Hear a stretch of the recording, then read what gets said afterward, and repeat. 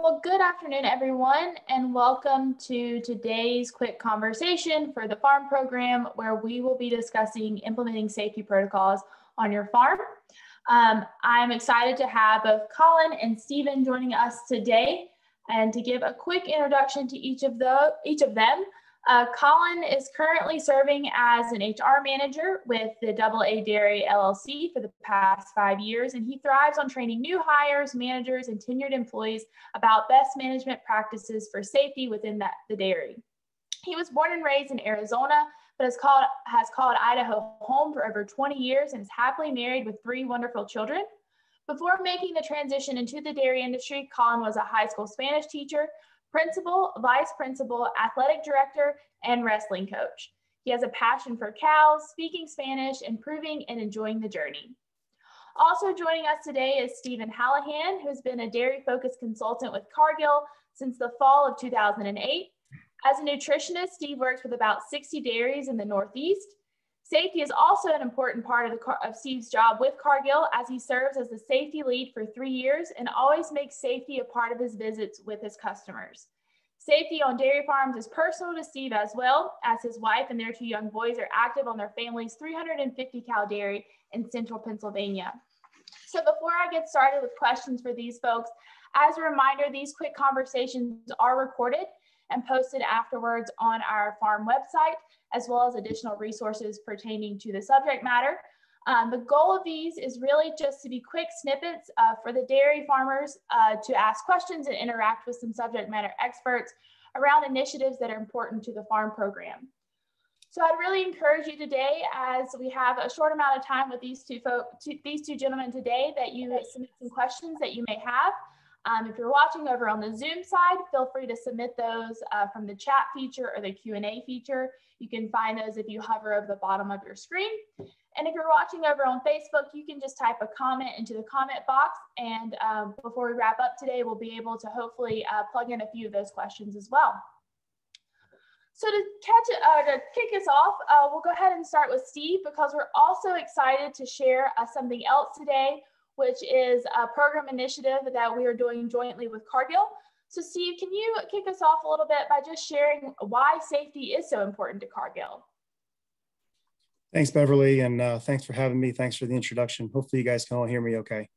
As Beverly mentioned, I've been working with Cargill as a dairy-focused consultant on farms for the past 13 years. Really enjoying my time with Cargill, working with about 60 farmers.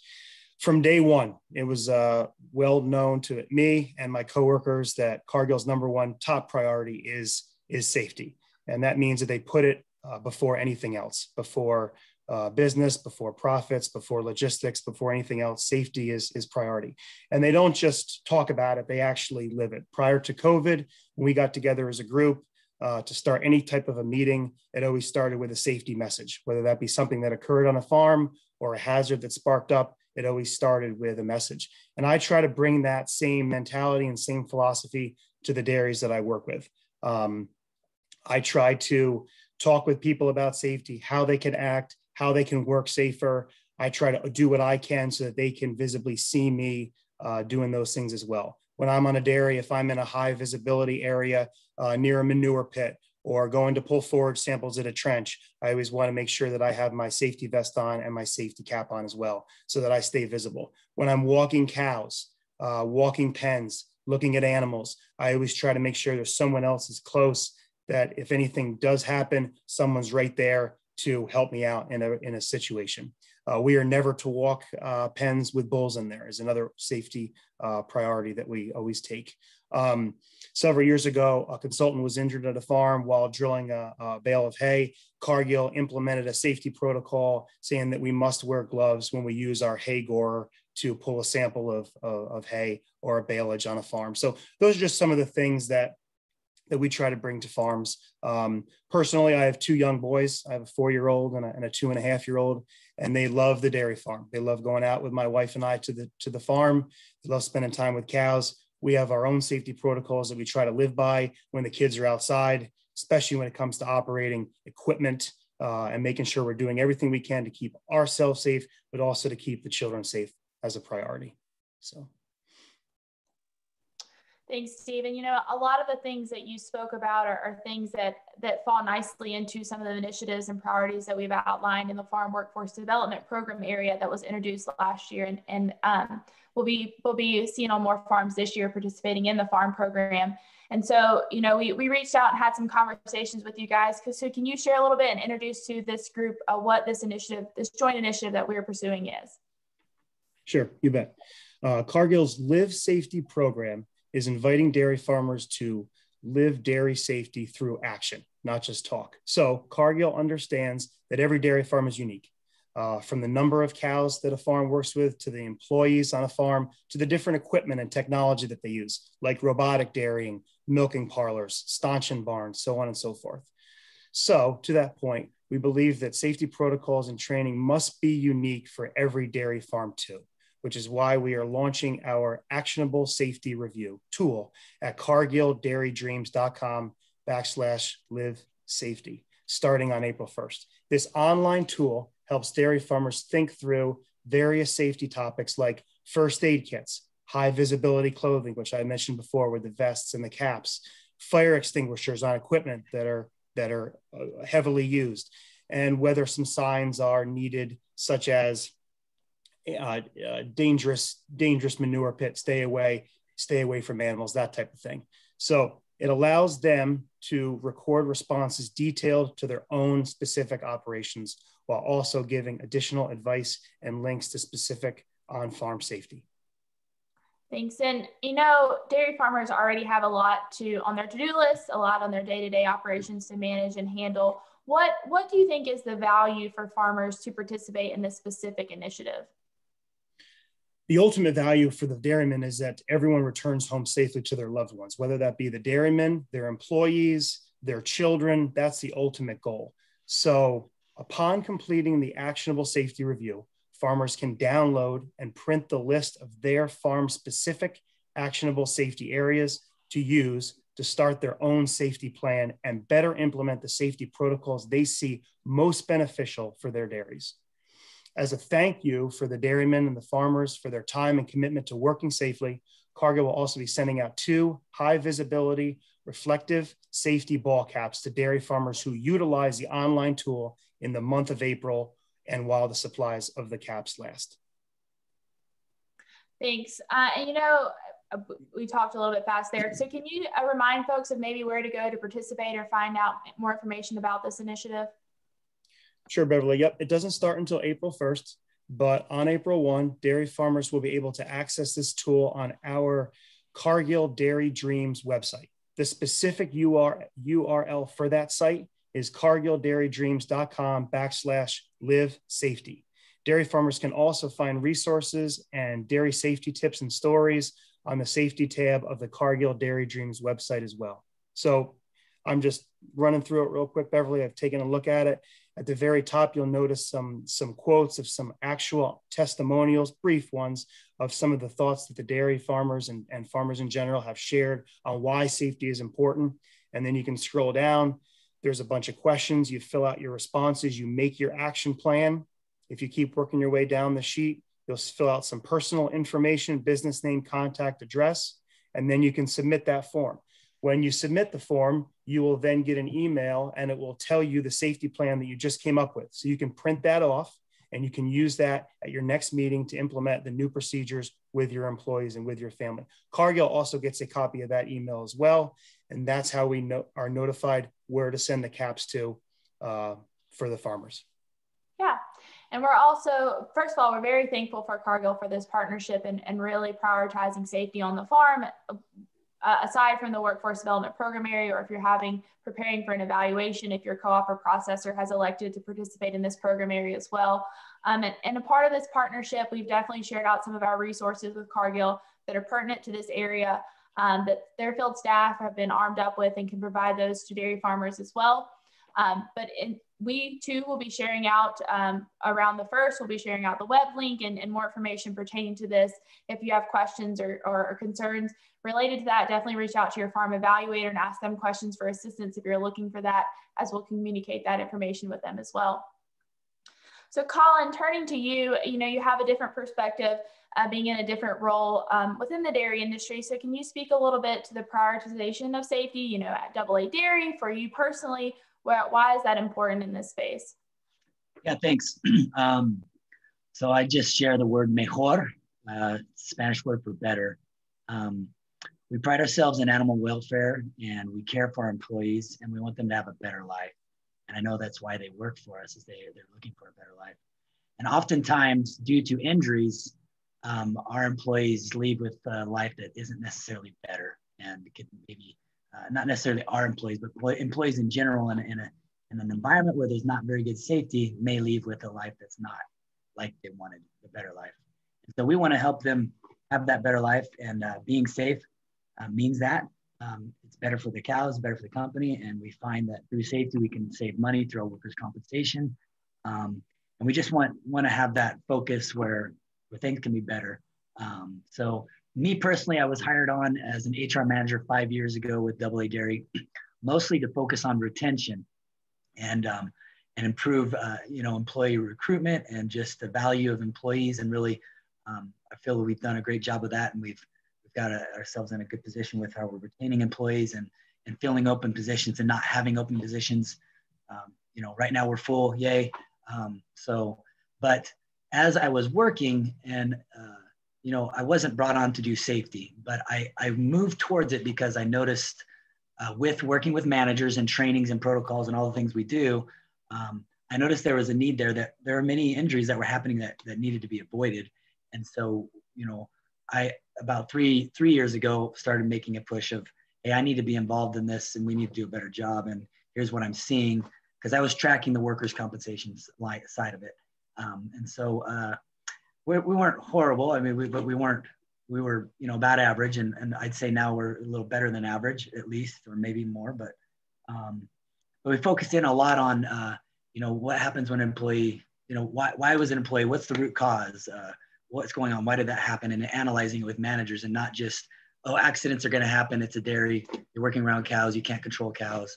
And some of that philosophy needs to be talked about, where, you can protect yourself and you be in the right place and do the right things so that we avoid injuries.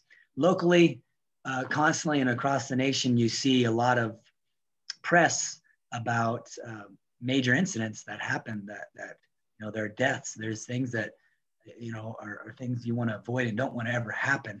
And really close by here 2 years ago, there was a feeder that ran over a cow manager, a cow pusher, right?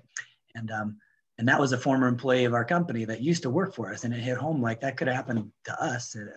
And luckily, those things happen to remind you that, what are you doing? Are you doing the right things? And so it's important to us because our employees are important to us, and because it's important for the business to be successful, to be focused on safety.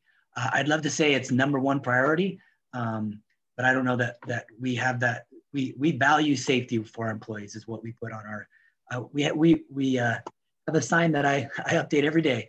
When was the last time we had a lost time accident? And every day, I go to that sign, I put the number up. It's right there by the parking lot where most of our employees come, and they know how many we've had this year that could have been lost time and major incidents. And right on that, we value safety. That's the top for us. And we value it. We don't want to, we want to be direct with our employees and want them to know we value you and we value your safety. We want you to have a better life. And by being safe, you're going to have that better life. You're going to come here, you're going to have a job that's going to help you be satisfied. You're going to do a great job and help the company and yourself. You're going to take that salary and you're going to go home and contribute it to your family.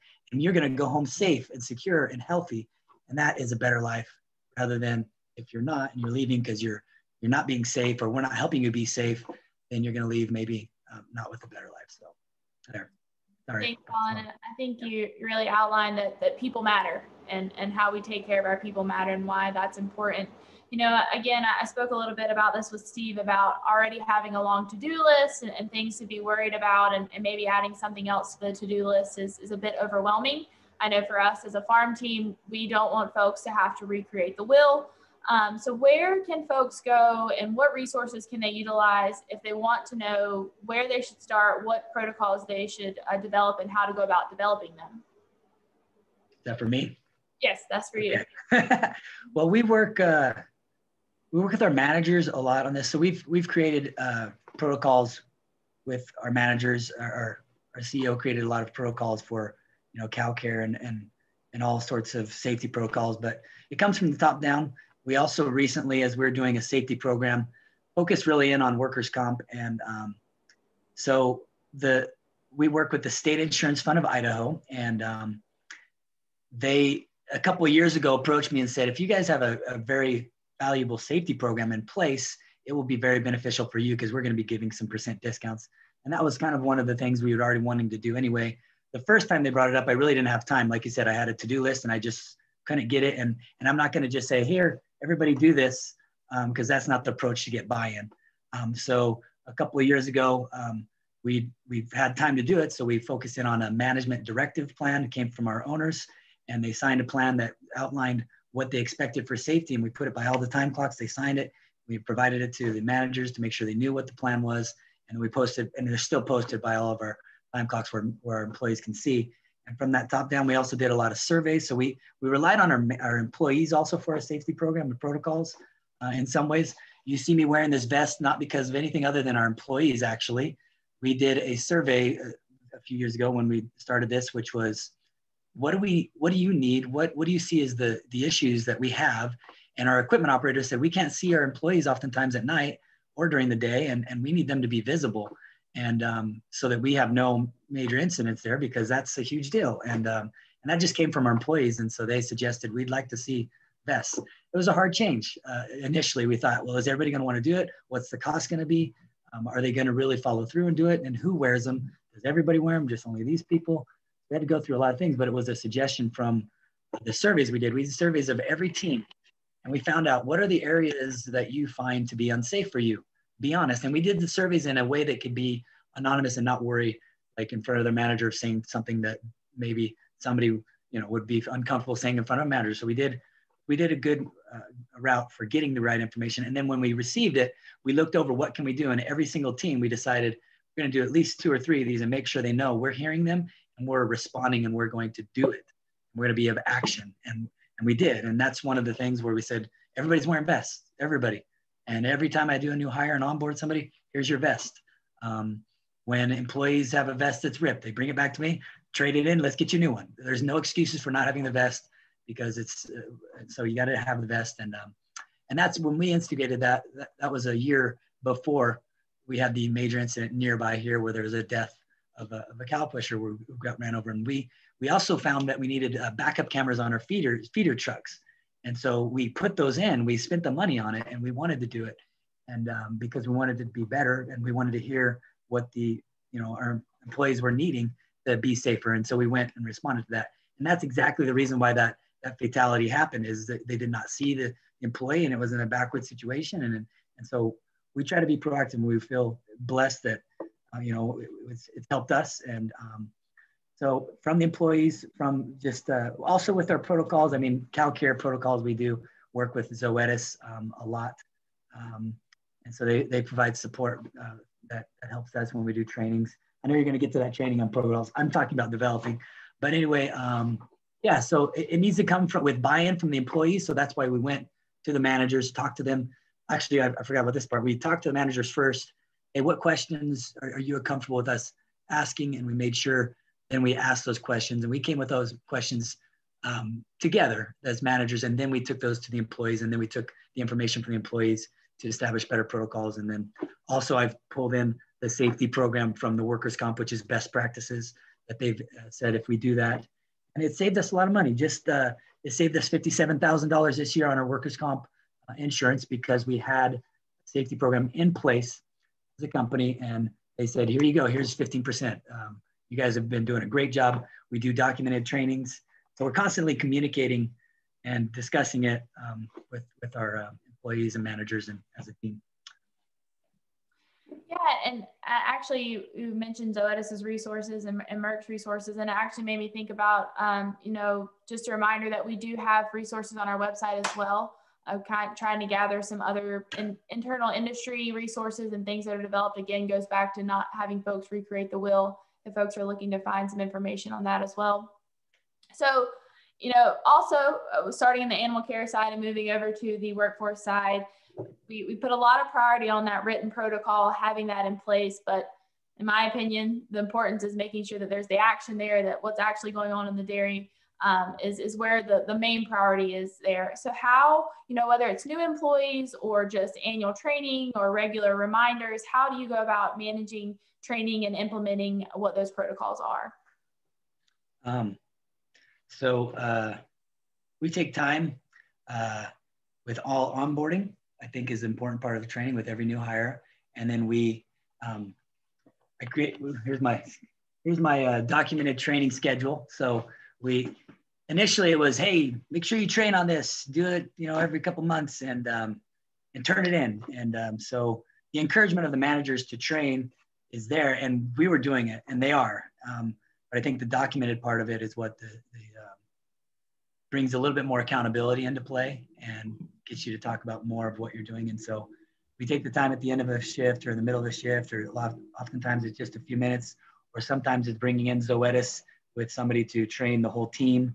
Maybe it's a manager training, maybe it's one that we do in the office.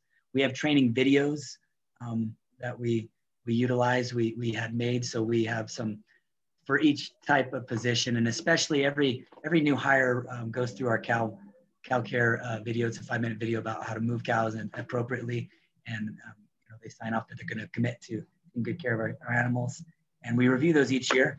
We want them each year to go through those, and so it's HR managers, direct supervisors, it's outside trainers that we utilize. It's making sure we take the time, and then the documented part of it is kind of like outside. It's not necessarily, it's not easy, but hey, here's the agenda. Here's what you can talk about, and have everybody initial that they were there at that meeting, and then turn that in. And that's what State Insurance Fund wanted from us, and I keep providing to them as we do the trainings. And it also helps remind our supervisors to do them. And if they need help, I just type it up for them. Here's the agenda. If they're doing a meeting, I can attend and I can help you get that training, make sure it's done. So I guess in small groups right now with COVID, oftentimes it's, you don't want to be 50, but I guess you can be, we have done bigger meetings than we used to, but it's still possible. And, we meet outside and it's fine. So just taking the time and valuing that is an important shift if you don't do that, and having managers really want to do it and be excited about it, and employees understanding that it's important. Yeah, I think that whether it's COVID related or adaptations, flexibility was the key in 2020 and still tends to be the key in 2021, and is often can be implemented in the workforce management as well. The last question I have before we open up to the questions that we received from the audience is, how do you promote safety culture on the farm? If maybe someone's not willing and able or the most excited about implementing protocols, how do you portray that it's an importance to your employees? Consistency and persistency. I guess being persistent and being consistent, right? Is going to, maybe somebody doesn't change overnight, and maybe so like I said earlier, it was from the top down. They know that's we're wearing, that's why I have my vest on, because I'm out there making sure we're doing this, and I wear it, and everybody does it, and our owners wear them, and every manager does, and so everybody's doing that, and that creates the culture. Hey, we care about it, and when how do we improve our safety culture on the farm? We talk about it, and we don't ignore it, and we don't make excuses. We look for answers. We're consistent. I send out weekly reviews about, hey, here's how we're sitting with our safety. Here's some things that are happening or happened last month or recently have happened, or here's some things at this time of year we need to make sure we're watching out for. I do monthly notes on it and just kind of give updating on here's what we're doing as a company, and I remind managers to be aware of what they're doing as a team, and as far as what incidents are occurring with injuries. And so we talk about it, and then we implement it. One of the goals would be to have them reporting near misses. So like you almost got hurt, and that's one of our goals, is to get better at doing that and reporting it and being comfortable. I think part of the culture is also, sometimes people try to hide things or just are afraid to talk about it. Like I don't bring that up. So but we're going to talk about it, and we're not going to ignore it. And we have I don't have to tell all of our numbers, but we have incidents oftentimes that are just incidents and reported. And hey, I got my finger bent back, but they never miss work, but they have it, nothing really happened, but they're getting reported because we want to know what's happening. And so if those are getting reported, we definitely know everything's getting reported and talked about. And when you have those those minor incidents or those near misses, and you can discuss it and like, okay, that was a close one. What are we going to fix so we don't have a big one? Knowing managers are willing to analyze that and self-reflect and not be afraid of that. And it's got to be a culture of trust that, you can talk and report. And then also it makes it a little bit more difficult because you have to really respond, right? Okay, are we willing to put the money into fixing this problem or not? And because this is the bigger issue. And so, it causes you to be accountable as a company when you have these discussions and know, okay, here's what we can do and we're going to do it. So it just takes time and consistency and good people, good managers that want to be a part of it. And if it's too much for those that don't want to focus on it, then they're not going to be a part of it. They're going to find a way to find something different, and that's okay. If that's part of your culture, you don't want people that don't want to buy in. So that's the hard part to do, but that's what you have to do in the long run. Okay, sorry, too long. Oh, no, I greatly appreciate the attention to detail, and I think the more information is the better. I think that we do have time for about one question. I know we're pushing up on time. So I would be interested to hear from both of you, your perspective on, if someone is starting from scratch, what is the low hanging fruit? What is the easiest thing to implement? What's that first step in implementing safety protocols? So Collin, I don't know if you want to take that one first. Since you're off mute, I'll volunteer you first.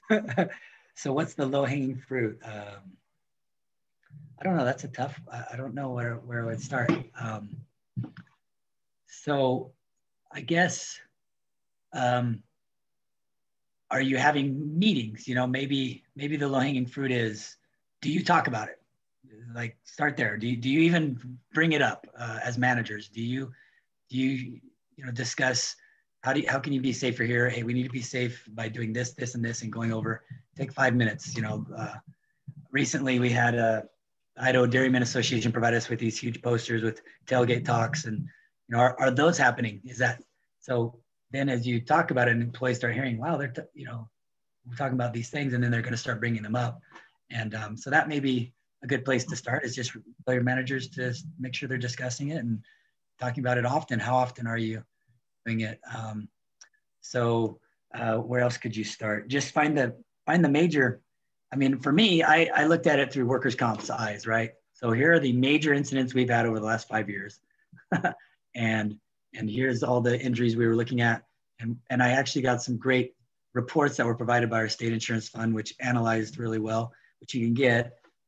Here's where the high frequency injuries are, and here's the high cost injuries that you have. And bringing that up, here's what we are as a company. Let's look at this. Where can we address this? I know oftentimes we talked about the getting something in your eye. It wasn't a major cost, but it was a major high frequency. So we did implement, where everyone's wearing safety glasses. That was like different, like, hey, wear your safety glasses. Even some still like, oh, they're so fogged up, I can't see when I'm putting the milking machines on, or it gets manure on it. Okay, but we wear them, you get new ones or you wash them off. And because we don't want you to have, that issue that comes up, hey, you got manure in your eye, you're gonna have infection, it's gonna be, burning, and then you're gonna have 2 days of swollen eye if you don't take care of it right away. And, it's a simple thing, but it's something that's, it's hard to enforce, but it's whether you're willing to or not. So those are some things we looked at. But yeah, and then hearing for me, I've already explained, I think your employees, if they provide some of that information, that's a great place to start with. What do your employees think and have to say about what's going on? You might not be able to solve all problems. Employees hopefully will know that, but if you can address some, then you know that you'll get trust, and they'll appreciate what you're doing. So Thanks for that. Steve, do you have anything that you'd like to add? Starting points for folks? I think that Collin made a good point when he said consistently talking about it, consistently discussing it. One thing I try to do is try to make it relatable. I have profit team meetings either monthly or quarterly on some of my larger dairies, maybe a dozen of them. And we always start the profit team meeting with just a 3 or 5 minute discussion about a safety topic, whether it be a tragedy that happened recently in the area, whether it be a tragedy that happened on the news, whether it be something that someone did to make a situation better, but try to make it relatable, right? You're not going to give an employee a safety vest for a child if he doesn't have any children. Try to link it to what job that individual has on that specific dairy, on that specific farm, and you know, give something away to them. Give the guy that runs the TMR mixer, give him a fire extinguisher for his tractor. Give the guy that is walking cows a safety vest. Just something relatable. I think if you give them a piece of merchandise, if you give them something, that'll just kind of connect it to their lives. But like Collin said, the more you talk about it, the more you discuss it, the more you'll hammer it home. Thanks. Good point. So thank you both for joining us this morning or this afternoon, depending on what part of the country you're in. Appreciate your insights and spending a little bit of time with us. One thing that I just want to add that I know we talked about a little bit before. So we as a farm team try our best to develop some resources. Nicole has worked really hard to put together some protocol outlines and template for protocols that you can have as a starting point in addition to the other resources that both Steve and Collin shared with us. So you can find that information at nationaldairyfarm.com. Also, if you have questions or are looking for additional places to start, once you do that actionable safety review and get help either from that Cargill field staff, or if you want to reach out to your farm evaluator and ask them for some direction or just curious about what's happening in the farm workforce development program area, please feel free to do that as well. I did want to share about our next quick conversation. It will be on April 21st at 2 p.m. Eastern, and we'll be focusing on net zero for dairy farmers. We'll have some dairy farmers join us, as well as Nicole Ayash, who leads the environmental stewardship program area for the farm program. So with that, last thing I want to leave you with, as always, if you're looking to reach the farm program, any of the staff members, or find out more information, nationaldairyfarm.com. You can send us an email at dairyfarm@nmpf.org.